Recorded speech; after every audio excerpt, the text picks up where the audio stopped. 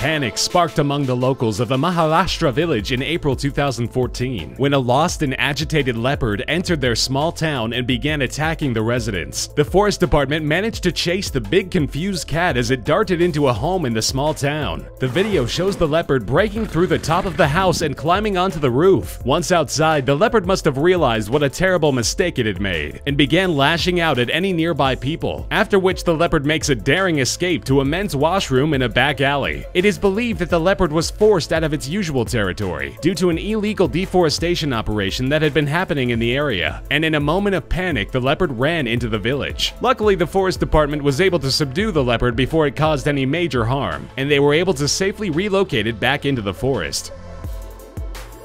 On April 13, 2009, a woman jumped a fence at the Berlin Zoo, entering the polar bear enclosure during their feeding time. Once inside, the woman did the worst thing possible and began thrashing about, drawing attention to herself, which of course the hungry bears came to investigate. Luckily, after multiple attempts, rescuers were able to pull the woman out of the water and to safety, and just in the nick of time too, because just as they began to pull her to safety, the bears started clawing at her back. Even after severe questioning, the police still do not know why the woman felt the need to jump into the polar bear enclosure. However, they did issue her a citation for trespassing. At least she'll have a cool story about how she got those scars.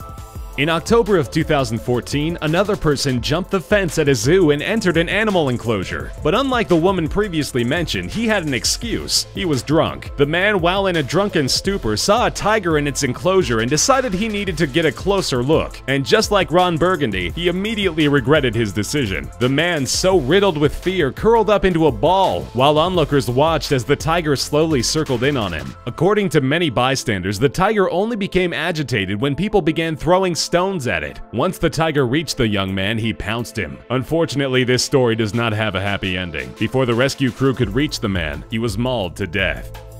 If staring face to face with a tiger doesn't faze you, then perhaps having a stare down with two lions will, which is exactly what 22-year-old mentally unstable drug addict Chung Wo-chan did. While in a full business suit, the man hopped into the lion's den at a Taipei, Taiwan zoo, took off his jacket and started waving it about like a matador. Fortunately, unlike the previous story, the lions were unable to harm the man since the zoo staff tranquilized them without causing any harm. Afterward, Wo-chan was able to be saved unharmed and placed into a court-mandated rehab. Today, Wo-chan is clean, completely off of his illegal mind-altering drugs, and given legal mind-altering drugs that help him get a handle on his mental disabilities. This goes to show, even when you are totally out of your mind, there's still hope.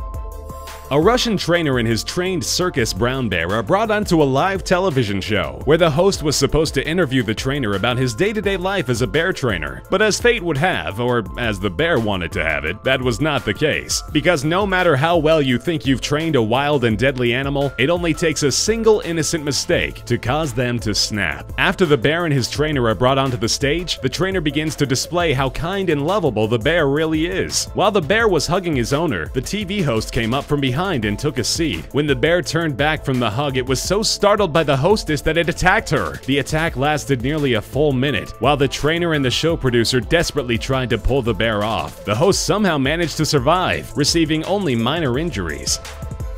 During a festival in Kerala, India, an elephant and a series of trained elephants lost his temper and started trampling his trainer. At first, everything seemed to be going fine, but as the parade went on later into the night, the elephants became less and less at ease. Eventually, the elephant couldn't take it anymore. The rampage started with the elephant knocking everyone off of its back and right in front of his feet, which is when he began to trample them. Luckily, most were able to get away without being crushed by 13,000 pounds of pure elephant rage. However, two riders were not so fortunate and had to undergo nearly 2 full minutes of bone-breaking torture before the elephant stopped. Of the 2 men trampled, one died instantly, and the other survived with severe injuries. It is not known for sure what exactly caused the elephant to snap, since it had performed in many shows before. Could it have been the large screaming crowd, or the group riding his back was a bit too kicky, or perhaps he just needed a long overdue vacation?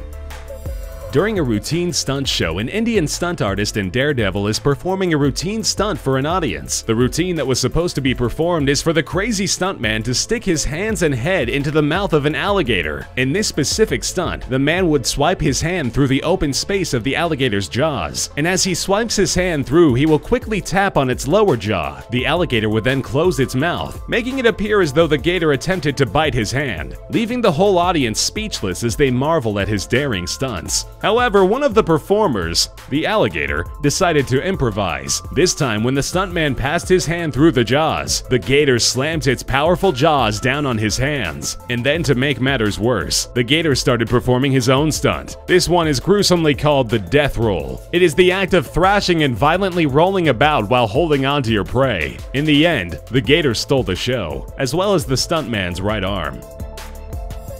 In April of 2008, while filming a promotional video at the Predators in Action facility, Hollywood stunt actor Stephen Miller was attacked and killed by a 4-year-old grizzly bear named Rocky, who was best known for his appearance as Dewey the Killer Bear in the movie Semi-Pro. Stephen Miller was asked to participate in a film shoot for an advertisement, where he would wrestle Rocky the Bear. Although Stephen Miller had not been involved in training Rocky, Miller agreed to the request because he was an experienced trainer and had also previously worked with Rocky. This unfortunate incident was the second time Stephen Miller and Rocky had worked together. The first time being when Miller acted as a stunt double for Will Ferrell and wrestled with Rocky. During the shoot, Rocky was supposed to imitate attacking Miller. Turns out Rocky was more of a method actor, and after a few takes, the bear grabbed Stephen by the neck and pulled him under. One of the bear's bites punctured Stephen Miller's arteries. He bled out before the paramedics could arrive.